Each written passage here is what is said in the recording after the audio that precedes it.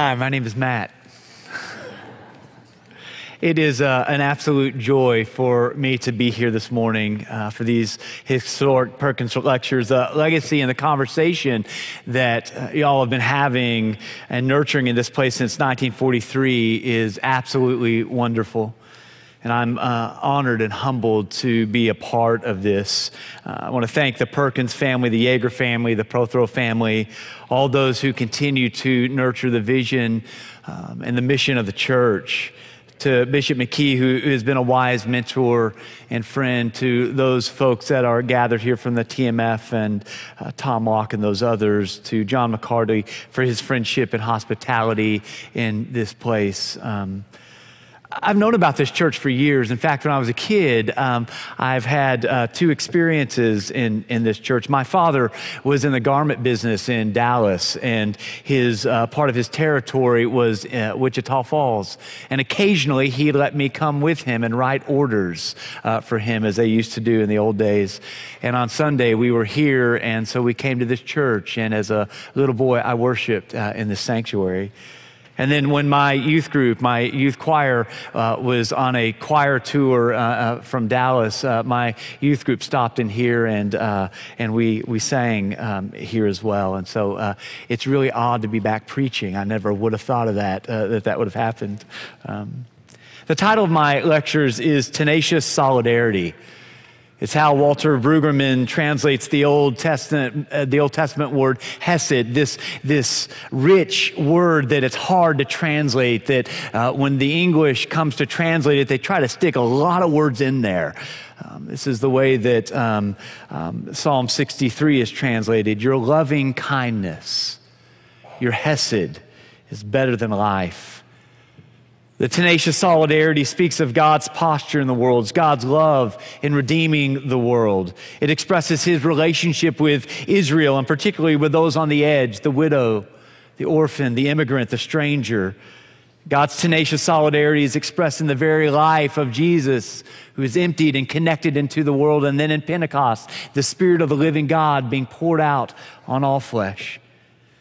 My hope in that these coming hours and time together that we can be renewed in this mission of God in the world, this God that meets us at the bottom of our lives, that speaks our name with a gentleness that is unarming and disarming, that will never let us go. Will you pray with me? Now may the words of my mouth and the meditation of my heart be acceptable in your sight, O Lord, my strength and my Redeemer. Amen. What made Moses is his willingness to turn aside. I have a friend named Charles Rotrammel who 30 years ago was a young burgeoning undergraduate at Rice University. He was a political science major whose academic and social standing opened up really the world to him. Any number of law schools that he was applying to accepted him.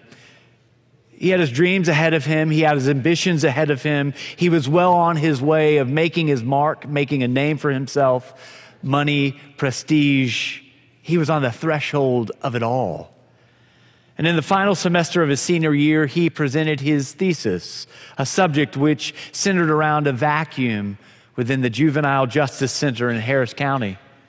His thesis proposed a bridge of services in this kind of vacuum that did not exist, that would have addressed what is called the school-to-prison pipeline. Infractions that students incur in public schools that lead to alternative education centers that then move kids into juvenile justice centers and then really move them quite succinctly into real prison time. It's a pipeline that is determined by a kid's zip code more than any other determining factor. And his project was enlightened. It was creative. And as they say in baseball, it was purely academic. During the defense of his thesis, an aged and retiring professor took off his glasses, leaned back against his chair, and said to Charles, "Son, are you saying to me that nothing like this exists in Harris County?" in any form? Yes, sir, Charles responded.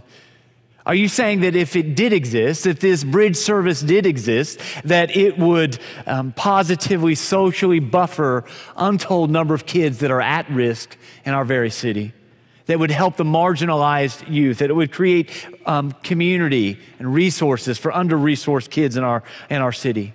Yes, sir, he answered. Charles told me that then the professor paused for what seemed like an eternity. And then breaking the silence in the room, he said, son, why don't you go do this? There are any number of people that will be waiting and able to fulfill your slot in any number of the law schools that you've gotten into. But who will do this? Who will take up this? Who will create this? What this professor said to him not only stopped Charles in his tracks, but it kept him up at night. It haunted him for a month. He couldn't shake loose of it. When he woke up in the morning, it was as if this statement and this question was waiting for him. You can change something that needs to be changed in the world. Why don't you go do this? And so Charles did. He did it. Charles turned aside. And what made Charles Charles was his willingness to turn aside. Now Charles runs the largest gang prevention program in the state of Texas, a group called Revision. Thousands upon thousands of lost and adjudicated forgotten kids have entered a community together. He, with a new generation of leaders, are literally transforming the school-to-prison pipeline, eradicating punitive measures in schools that land kids in alternative educational systems and then push them towards real prison time. And if he was here today, he would tell you that 80% of all prisoners in the state of Texas did not finish high school. Education, community, social emotional learning have become a mission for Charles. And it's impacted not only the juvenile justice system, it's impacted our city, and it's now beginning to impact our nation. The school to prison pipeline, this young leadership team in Harris County, well, they're eradicating it. They're doing something about it. They're pushing for policy for sure, but they're also creating systems and structures and redemptive communities that are embedded in churches across Harris County that reflect the tenacious solidarity of God, God's faithfulness. The kids are being let out of bondage, and real community is being created. And what made Charles Charles is his willingness to turn aside. 4 years ago, Charles asked me if I would take to lunch this 30-something-year-old kid that had grown up in Revision. And so I took this kid named Marlon Lazama to lunch. And this lunch began a rich and improbable friendship that has altered the trajectory of my own life. Marlon told me the story about growing up in El Salvador in an alcoholic family in the midst of a civil war. His dad was mostly absent. But when his dad drank, he became quite violent. Marlon has a scar on his face, and I asked him about it early on. He said to me, "Oh, that's when my dad put a cigarette out on my face when I was 8 years old. He was drunk and he was angry at me." There are cigarette burns all over this boy's body for when his dad got angry. Over the next few years, the violence in his family and his country escalated. When he was 14, Marlon and his mother and his two brothers fled their father and fled El Salvador, and they found safe haven in Houston, Texas. And Marlon was in and out of trouble. He always had gangs that were kind of looming in the distance. Someone took him to Revision, to a community, and he flourished there. He belonged there. He was introduced to a group of friends now 20 years on that he has contact with every day of his life.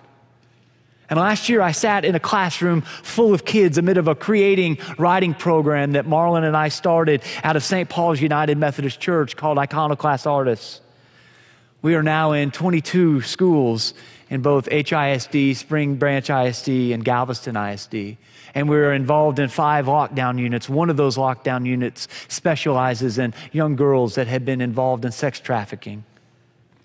This is an initiative that takes its inspiration from the Wesleyan movement 100 or so years ago that got busy building hospitals, creating alternative schools and educational systems for kids that were caught up in the Industrial Revolution, that opposed slavery, that helped transform the penal system. And in this under-resourced school where 30% of the kids read below a third grade level, Marlon began to talk about the scars in his own life, the trauma that he had experienced to kids that had similar experiences.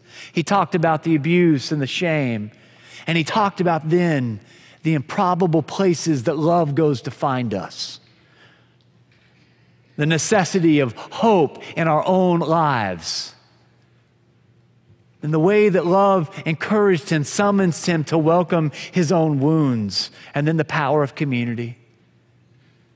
And in this hardened earth, tears began to pool in all of our eyes around this circle. And Marlon said to this group of kids in a forgotten school, in a declining school district, I have learned to welcome my wounds. I'm learning to let love into the places that I need it the most. After all, how can I help heal your wounds if I have not welcomed my own wounds? And somehow in this classroom, these black and brown kids everywhere, it became holy ground. I felt like I needed to take my shoes off. And here is this burning bush of a boy on fire. Common sense tells us that he should have been consumed. An abused kid at the hands of an alcoholic father, a child that should be lost to the system, eaten up by poverty and trauma. But somehow, against all probability, he is not being consumed, but he is bearing witness to a light that is stronger than darkness, a love that is stronger than hate. How can this be? Let us turn aside and look at this mystery. And I promise that day as I sat in that classroom, Marlon speaking, my own tears streaming down my face, I could hear an ancient voice, much stronger, much deeper, much older, whispering in this classroom, Aher, Asher, Aher. I am becoming who I am becoming. I am that I am. The very voice of God in a deserted wasteland of a forgotten school among disposable kids. I am that I am. Jewish theologian Aviva Zornberg says that the name of God can be translated as you will know me by my actions in the world. Stephen Verney, an Anglican theologian, says that the name of God can be translated as something is happening. Often in the church, we have forgotten that it is the world that is the activity of God. It is the world that God loves, that God gives himself to, that God graciously and yes, tenaciously stands in solidarity with. Among the burning bushes of people everywhere that are burning yet not consumed, bearing witness to a God that will not let this world go. And the invitation of the church is to turn aside, to participate in the happening of God in our world. The French philosopher Emmanuel Levinas was fierce in his insistence that all philosophy, all of religion, could be stripped down to their primitive forms. And he suggests in this way that Yahweh's dealing with Israel, this primitive form was the insistence that human relationships, the common good, communities that span the boundaries of division among societies are the very dwelling place of the divine. Levinas would say that you strip it all down to its core, from top to bottom, it's a new humanity that Yahweh is after. Social relationships ordered differently that becomes the mission of God. The creed is always community. It's always kinship that God longs to bring his people into. Yet this turning aside, I don't know about for y'all, but for me, it's a difficult process. The word for turning aside is an equivalent in Hebrew for the New Testament metanoia, which has been poorly translated as repentance. It's simply turning around and walking in a new direction. But what is at the heart of metanoia really is a new way of seeing. It's a new way of imagining. It's a way of seeing that shifts and changes every other way of seeing. It reorients radically one's life, what one does, the way that we understand information and relationships and what we do with our life, and it liberates us into a new direction. Thomas Kuhn, in his book, The Structure of Scientific Revolution, suggests that this new way of seeing is called a paradigm shift. And in this shift, everything changes. All ways of relating and orienting are redesigned and reconfigured. New ways of living are opened up in ways that used to be shut down. A few years ago, my son, Miguel, who was 12 at the time, and I were talking about something that his brother had done that he was upset with. And he said this to me: the way he does things is just stupid. And I quite unsuccessfully was arguing that his brother had his own way, was operating from a different system, to which Miguel replied, yeah, well, his system is just stupid. I was dealing with the vocabulary of a preteen, so I got on Google, which is where all of us find all of our deepest answers, and pulled up that old duck and rabbit optical illusion. You know, the one that when you look at it one way, all you see is a duck, and then you see on the other side a rabbit. And I asked him, Miguel, what do you see? And with the incredulousness that only a preteen can muster, he looked at me and he said, it's a duck, Dad. The implied, you stupid, stupid man. And I said, are you sure? And he said, yes. And I said, well, just keep looking. And then he said to me, Dad, I could look at this image all day long and it would still be a duck. And then slowly, with my fingers and not saying much, I began to point out this other image that was also embedded within this primary image. And his eyes began to widen, like I was performing some kind of dad voodoo magic. And he looked at me and he said, oh my. He was freaked out. Dad 1, preteen 0. It's these small victories, right? You know, we hang on to them. Something that had always been there, now being revealed in a new way of seeing, a way of seeing that cannot be unseen. This is Thomas, 3 years into Jesus' ministry, unable to grasp it all. The resurrected body of Jesus now appearing before him. Something that is being sustained even when it should be and should have been consumed. My Lord and my God. And this is the entire call of the biblical witness, not to rationally assent to propositional statements about who God is, but to enter into an entire new way of seeing in our life, a new way of being in the world, which alters how we live, who we trust, where we place our allegiance, who we are called to love and build community among. And this is where Moses is, because leaving Egypt is going to be deeply difficult, because Moses and Israel's entire imagination has been in bondage to Pharaoh. That's where the food is. That's where jobs are. That is where viable technology is. That's where all visible and potential viable life is.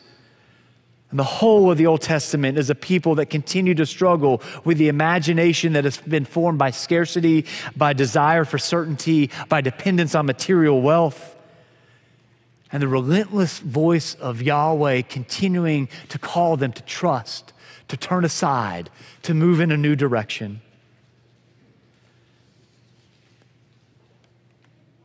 And this is where Moses is, and he turns aside. And as he turns aside, a new verse, a new voice emerges from the bush saying, I've seen the suffering of my people. I've heard their cry. I know what's happening. I'm not a distant God. I see what's going on. This is the tenacious solidarity of God, the hesed of God that moves towards the suffering of the world. And the ensuing exchange between Moses and Yahweh is an extraordinary encounter.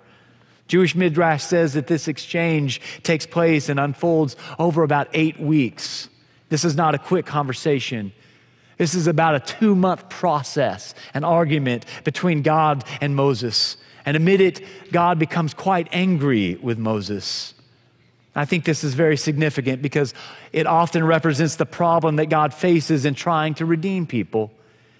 It's not just the problem that God has with powers and principalities and pharaohs and empires and folks out there, but it represents our hearts. This kind of resistance to participate by giving ourselves to the world that God loves.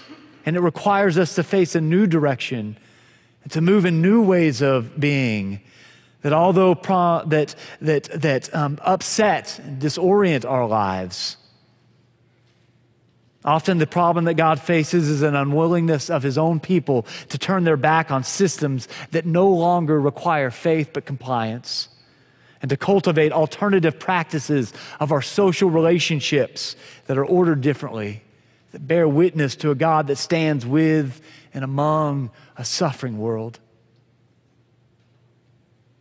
Part of Moses' protest is that there is something wrong with his speech. He uses the word in Hebrew, kav peh, which means heavy mouth, heavy tongue. It's the same word that the Torah uses to describe the hardness of Pharaoh's heart. So in very distinct ways, Moses' resistance is impervious, is closed off. Moses has a deep sense of not opening himself up to this new way of seeing, to the Word of God, to the extent that he is willing to forego the redemption of God's people simply because he doesn't know if he wants to. Because of the belief, I don't got the gifts. I'm not the right person for this. And so Yahweh sticks at it, and finally Moses relents and turns aside. And Moses became Moses when he turned aside. Often in the church, we conceptualize Christianity as an evacuation plan for the faithful. The church is a place to get to so we don't get any of the world's stuff on us. It's a place to leave behind. Our own privatized notion of holiness makes us feel like the whole of Christianity is who can leave the game with the whitest shoes possible. The temptation of church is always to believe that somehow we can find a safe enclave away from the pain and the suffering of the world. But my friends, faith will always interrupt our world. Faith will always stop us short. It always beckons us to turn aside to a world that God loves, to see the world differently. And if the name of God can be translated as something is happening, then we must turn towards the happening of God in our world, be drawn into it, and ask, God, what are you doing in our world, and how might I participate? We are a Pentecost people. We proclaim in our creeds that the Spirit of the living God has been poured out on all flesh, has been emptied out on the world, regardless of creed or color or social location or nationality. So it is the world that becomes the location of God's divine activity. And to the degree that we are found in solidarity with the world that God loves is really to the degree that we become the church of Christ. German theologian Dietrich Bonhoeffer soberly suggests that the church becomes the church of Christ when we stand in the world, loving the world that God loves, when it's found on the margins of the world, not defending its own reputation, but giving itself to the world, attending to the world in all of its needs. The building and the sign in front of our churches, he might suggest, represent a great possibility, not a foregone conclusion. But often the church acts as if it is the location of divine activity, and it conceptualizes itself then as the gatekeepers. And in doing so, our approach to evangelism has often been, we've got it, you need it, how about it? Yet if the Spirit of the living God has been poured out on all flesh, then the happening of God is in the world, reconciling the world to God's self, asking us to span boundaries that will make each one of us feel uncomfortable, giving up our own privilege, becoming friends with people and intimately connected to people who are very different than us. There are burning bushes everywhere in our world. There are marlins everywhere in our world. People that should be consumed that are not, that the Spirit of the living God is doing something in their lives and around them. And we as a church are called to turn aside and to participate in that. I've seen these burning bushes. Parents who have lost a child to gang violence who now volunteer with disaffected youth. A woman that I know very well that was an incest victim in her own family that now has given her life to hold the hands of other women who are found in the same situation, bringing hope and presence in the midst of a demonic place. The alcoholic who at the bottom of his life realizes that the threshold to a new life is on his knees under a word called surrender. It's this immigrant kid, Marlon, who is making a way for other kids through his own scars, his own woundings. Something is happening. These are the ones that oblige us to turn aside as if a bush burning yet not consumed, to participate in the hesed of God and the tenacious solidarity of God. And I believe if we're quiet enough this morning, we might hear the voice of our Master echoing down the corridors of time and eternity, saying, if you love your life, you will lose it. But if you lose your life for my sake, you will find it. Amen. Turn aside, turn aside, turn aside. In the name of the Father, and of the Son, and of the Holy Spirit. Amen.